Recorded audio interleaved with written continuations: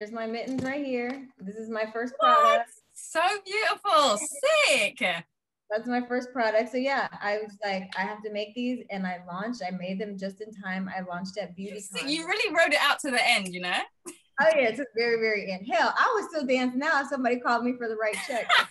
My friend actually. I wanted to tell you, one of my favorite videos from you is Amarion's Entourage. And do you remember the shirt he had with all the crystals on it with the crown? Crystals with the crown. Was it a t-shirt? Yeah, and he's wearing it in the video, and it had like all the crystallized. Oh, my brother made that for him and sent it from London. Are you serious? I swear to you. So you're also married to the legendary R&B singer Tank, who is such a phenomenal talent. How does he inspire you? He knows how to go to the post office. He does, you know. And if your packages are late, blame Tank. Don't blame me. He does. That is fire. Blame Tank if your packages are late.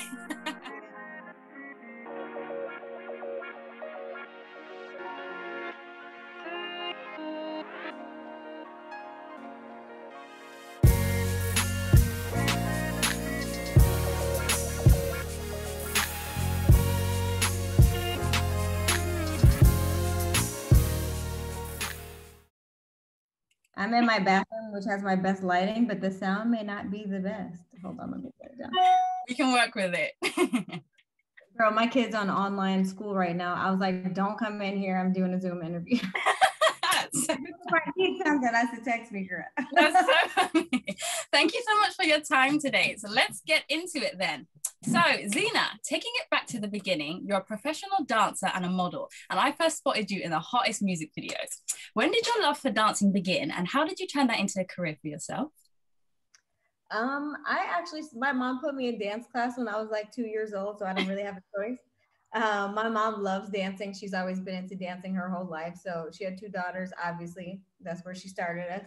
And then at one moment, she gave us a choice because we were doing karate and dance. And she was like, okay, I can't afford both right now. So which one do you want to do? And my sister chose karate. And I think she chose karate and I chose dance. And I was like, I'll stick with this. And thank God I stuck with it. Right? It worked out. That's so sick. It worked out in my favor. So I was dancing I'm originally from St. Louis, Missouri, from the Midwest. So I was dancing, doing it. Honestly, my mom had me in so much stuff, doing as much as I could. And I was in a dance academy back at home. Wow. And when I was a senior in high school, we got an NFL team, St. Louis Rams. Nice. And so they opened the auditions to girls 18 and older. And thankfully I was older in my class. So I auditioned when I was a senior in high school. So I made the professional NFL team when I was a senior in high school. I would literally go from like high school to Tuesday and Thursday nights rehearsal at the Dome. Like it was a really, really cool experience, but the team sucked at the time and we worked our asses off and didn't really get paid. And I was like, well, wait a minute, all this time I'm putting in, my check is not looking nice. And I was like, have like, a part-time job. Mm-hmm. So I ended up, I was inquiring about the professional dancers in Los Angeles at the time. Yeah. And so one of my girlfriends who was on the cheerleading team with me, her sister was a professional dancer in LA. She was a Clippers cheerleader. Wow. She was on tour with Earth, Wind and Fire and with Brian at the time. And so I was like, okay, you know what? I was like, well, let's take a trip to LA and just see the vibe. Let's just see how it is. So her and I went out there, or came out here, and just was around the business for like a week and just kind of like shadowed and went to auditions and just feel it out. And I was like, LA might be the place for me. And I was like, that's, when I was asking like, the income and how much you had to do and all that, I was like, damn, that sounds exciting. Let me figure this out. So I hustled my ass off. I quit NFL cheerleading. I only did it for 1 year. I ended up working like 2 jobs so I could afford to move myself to LA to become a professional dancer. Moved to LA. I got an agent. Thankfully, I got an agent at the beginning of my career because it's really hard to get a dance agent in Los Angeles when you're first starting, and nobody knew me. So, it's just all about who you know and showing, creating those relationships. Yeah. And thank God it all worked out. And then I was, dancing and I was dancing until I moved here in 99, and I was dancing up until I found out I was pregnant with my son. And at that point, I was with Jamie Foxx at that time. And I was like, okay, I can only make this work for a couple more months before I start showing. So I finished out that tour and then had my son, and I was like, I'm done with dancing. And then my friend called me to do The Voice with Christina Aguilera. Nice. Okay, I got more in me. And so I went and did that job, and after that, I was like, yeah, I'm done. I'm done. Man, you really wrote it out to the end, you know? Oh yeah, to the very, very end. Hell, I would still dance now if somebody called me for the right check. My friend actually called me a little while ago. I used to be on tour with Pleasure P. And he was like, hey, I'm going back out on tour. You know, I got to call the OGs first. He's like, do you want the job? And I was like, no. It's not going to work. I'm going to pass on that one. That's so funny, man. I wanted to tell you, one of my favorite videos from you is Amarion's Entourage. And do you remember the shirt he had with all the crystals on it with the crown? Crystals with the crown. Was it a t-shirt? Yeah, and he's wearing it in the video and it had like all the crystallized. Oh, my brother made that for him and sent it from London. Are you serious? I swear to you, I was like 10 and I was like, oh my gosh, tell Amari. And I said hi. And he was like, hey, Anita, what's up? Oh my God, that's awesome. That is so sick. So we're connected from then, you know? That's my favorite. That's funny. That is funny. So sick. So now that Zena Foster Beauty is here, what made you want to transition into starting your own beauty company? And how did you come up with ideas for your first products? So for me to start Zena Foster Beauty, honestly, I needed a plan B after dancing because I was like, I can't, I need something else. But I also need to work from home. I need a business from home because I can't imagine myself going to work for anybody else. I'm a control freak. I like to have my schedule. My husband is super busy. He's on the road. I didn't want somebody else raising my kids. So I just wanted to be able to do something from home. And I grew up in the beauty business. My mom's a hairstylist. She's been a hairstylist all of her life since she graduated high school. So beauty's always, like, the beauty bug has always been with me, to be honest. Like, I grew up in a hair salon. I would skip school and she's like, okay, well, if you're not going to go to school, then you need to come to the salon, fold towel, sweep up hair, you know what I mean? Like, help out. So I was like, this is a really cool industry to be in. And even being out here in LA, being a dancer, I end up getting a lot of modeling jobs as far as like hair, makeup, things like that. So I was like, this is a really cool business. You know, I just try to figure out a way that I could get into the beauty business and create my own lane. I was introduced to a Korean spa. I don't know if you all have Korean spas there. Few, I think so. You've never been to one, huh? Never been. You gotta go. So I got my girlfriends put me onto the Korean spa as a Mother's Day gift one time. And they're like, have you been to the Korean spa? And I said, no, but I'm a spa girl. I love the spa. So I went for Mother's Day and they're like, you got to get a body scrub. I was like, what is a body scrub? Like, I exfoliate all the time. I've been an exfoliating girl, like, you know, getting little gloves, whatever. Yeah. So I've always exfoliated. They're like, no, a Korean body scrub is different than a regular scrub. So I went and got a Korean scrub and my life changed forever. And I was like, so, you know, I was like, I gotta get this in once a month because literally your skin looks refreshed and polished. And it's like you have a new layer of skin exposed the moment that you walk out. And I was like, damn, I need to be able to do this at home. I can't drive all the way to the Korean spa and take a whole day out of my time to do this. I was like, how can I do, you know, how can I create this on my own? Yeah. So I started looking into manufacturers and names and products and all kinds of stuff, just researching it. And I was like, I'm gonna make my own line. Right. And so that was my first, here's my mittens right here. This is my first product. So beautiful, sick. That's my first product. So yeah, I was like, I have to make these, and I made them just in time. I launched at BeautyCon, which BeautyCon in the States is a huge thing. Yep. And I launched at the BeautyCon in New York City, and I made People Magazine's top 10 breaking into the beauty business with my mittens. Wow. Okay, people really like these. Yeah. They really like these. So I just started there, and my mittens were a hit for about a year and a half to 2 years, almost 2 years. And then I incorporated facial rollers because at the end of the day, I'm all about beauty. Like, I love the beauty business, but I'm not necessarily the makeup girl. I love makeup. I love someone to do my makeup. I love a face from time to time, but I don't walk around every day with the face. You know what I mean? So I'm like, I just need to make sure that I have good skin. Yeah. And I need to glow. So that's how I got into my beauty bars. And I was like, okay, now I'm going to incorporate these. And my next step, my next step for my business is I really want to do a skincare line because I'm totally into skincare.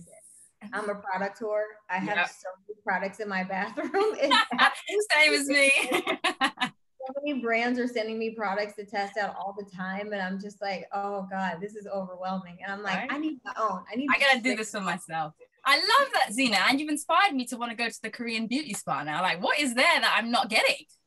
Oh, you definitely have to. You definitely have to. Amazing. What would you say is the hardest part about running your own business? And then also, what do you love the most about it? The hardest part about running my own business is, honestly, I do everything. I'm a home-based business. So my office, my fulfillment center, everything is here out of my garage and my guest room. I've taken over my guest room as my office. So I do it all. I promote. Thankfully, I have an assistant that saves my life. Like she steps in and she saves me. So her and I run Zena Foster Beauty all on our own. But as far as like hands-on, like, we do the emailing, we do the promotions, the email blast, the fulfillment orders, customer service. Like when I tell you the pettiness that comes behind customer service, what? Crazy. I was like, yo, I like to pride myself on being a great customer for people because there is COVID right now. It's a pandemic.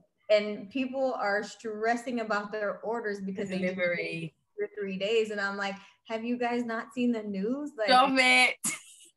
Like, these packages, I did my job. Yeah, I'm not a postman. I will follow your tracking till the end, but I cannot make them deliver to you any faster than what it's supposed to get there. Oh man. So that part is a little bit stressful. And sometimes I have to tell my sister, I'm like, hey, can you shoot them an email? Because if I say how I'm going to say it, no! They might not be a return customer. So I got to learn the better part of customer service. I hear you. I'm a straightforward person, no holds bar. So when I type, it sounds like that. So I got to get a little bit better about that. But other than that, it's fun. It's great. It's just, I'm learning so much about it. Running a business is expensive as fuck. And nobody understands the things that go behind it. Like all these tax papers that I'm getting, all these things that I'm having to pay.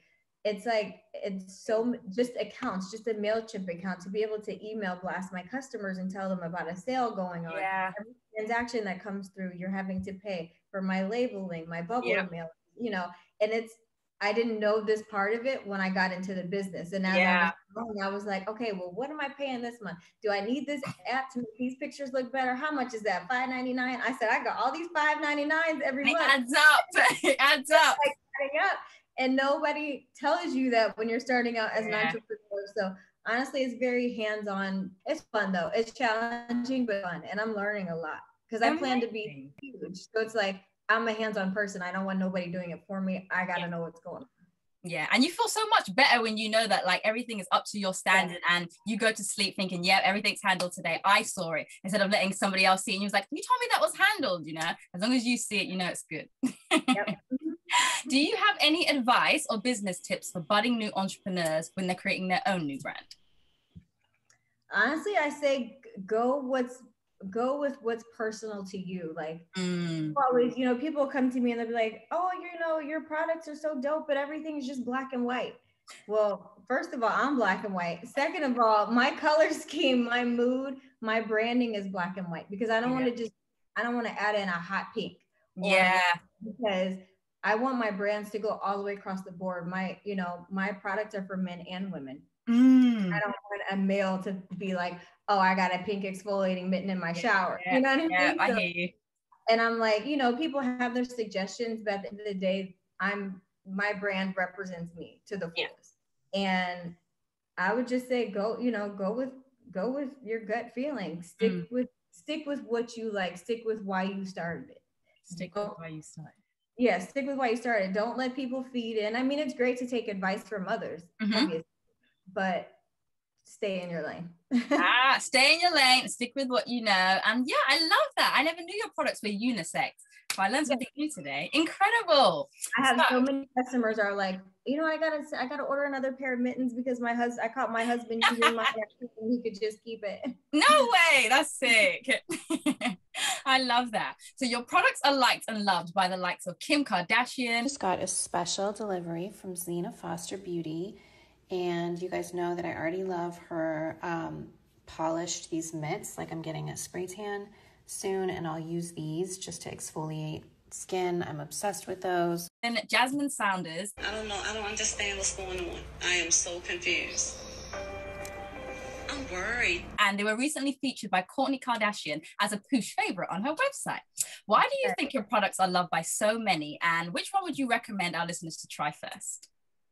Honestly, I feel like they're recommended by so many because they actually work.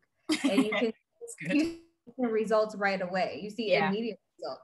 And with the exfoliating mittens, you can literally see your skin on the glove after you scrub, and you're like, oh shit, that came off of me. Okay, I'm gonna keep this up. Right. You know, it's instant gratification. So I feel like, you know, that's what works. And sorry, what was the other question you asked me? And then what would you recommend our listeners to try first? Did you have a favorite product in your line? I love them all, but I would say definitely start with the exfoliating mittens. Yeah. I push those the most because they're my baby. It's my first product, but they work so good. And people don't understand how much that you're putting onto your skin on a daily basis, whether it's body oils or lotions, creams, things like that. And it's very heavy and it gets into your pores. And just a regular soap and a washcloth is not going to get that off in the shower. Yep. I love that. And what does self-care mean to you? And what do you do to indulge in it? Self-care to me means coming in my bathroom, closing the door, not having nobody bother me. It's a little bit of quiet time at home. Normally I would hit the spa, but you know, right now we can't go nowhere. Right. So my line is perfect for at-home self-care. And I feel like that's going to be the new normal, the new spa. Yeah. Okay. And you know, I take the longest showers in the world. Like same. I'll tell him, like, babe, I gotta shave and wash my hair and scrub. So you already know, hold the kids down. He knows I'm gonna be in the bathroom like a good hour because I have a whole lineup I do. It's a whole step process that I do. And you know, I try to get that in at least once a week, if not once every 2 weeks if I can. Yeah. And I have so many face products, like different beauty tools and things like that. Like, to me, that's self-care. Anything that's going to make me feel better, anything that's going to make me feel healthier about myself, or, you know, good choices for skincare and things like that. Like anything that I'm noticing a difference with, I'm just going to keep on keeping it up. I love that. Self-care is so important. And with the interesting world that we're currently living in regarding the pandemic, do you have any words of wisdom to anybody struggling with either their mental or physical self-care during this time? Honestly, I even struggle with self-care during this time. It's really hard. You know, I have two kids at home that are online on doing school. Like, I'm literally a teacher, a mom, a chef, a maid. Like, I'm doing it all. And it's really hard. It's very hard. So, you know, if you can take the time, if you can even just take the time, like 30 minutes at night before you go to bed, if you're a working mom and you can get the kids down, just take those 30 minutes and just take it to yourself. If it's having a glass of wine in the bathtub, if that's what you got to do, do it, because you'll appreciate it, and you got to take care of you before you can take care of anybody else. I love that. That's beautiful. And it's so true. You can't pour from an empty cup. So when you're your best self, you can give your best self. Yeah. Great advice, Zena. So you're also married to the legendary R&B singer Tank, who is such a phenomenal talent. How does he inspire you in your own separate endeavors? And has he given you any business advice? He always calls himself giving me business advice. Wow. He's so mad at me right now that I haven't produced my beauty line yet. And I'm like, I know I'm going to get to it. I'm like, I'm doing 1,000 other things. I just didn't want it, but I'm going to get to it. He's my number one cheerleader. Like, amazing. Works me so much. Hell, he's my personal assistant. He's in the office. Sometimes, you know, when he'll help me pack orders, we share a lot of the responsibility during the within the household. So I'm like, hey babe, can you drop my orders for me today? He knows the deal. He knows how to go to the post office. He does, you know. And if your packages are late, blame Tank. Don't blame me. He does fire. Blame Tank if your packages are late. Yeah. So no, he's very, very, you know, he's good. He's great. And he's so supportive. I love it. I absolutely love it. We love a supportive husband. That is amazing. And I love your show on YouTube, Babs to the Bone. Are you guys going to continue with that? I've literally seen like so many episodes. It's so funny.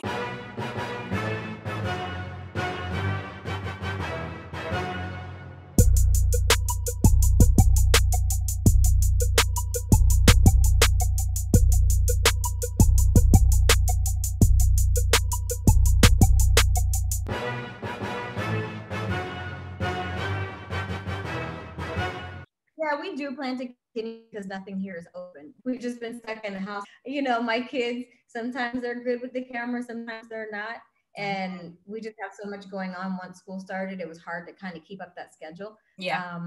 But yeah, definitely the summer. We plan on hopefully bringing it back by the summer. I got to get a little bit more better about posting like on our Instagram for Babs to the Bone. I hear you. I got to get better about that. I love it. Like I remember watching it one time and my sister walked in and she was like, is that a professional show on BET? And I was like, no, it's on YouTube. She was like, that show like, is so clear cut.